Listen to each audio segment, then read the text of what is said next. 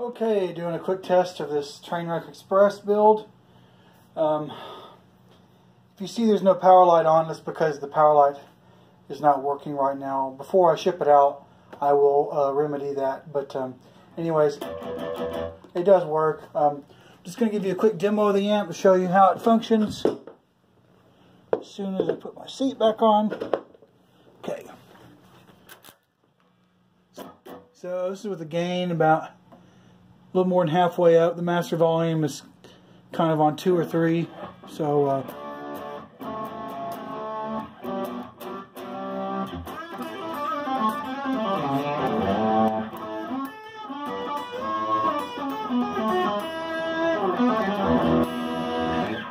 guitar is a little out of tune. I do apologize for that.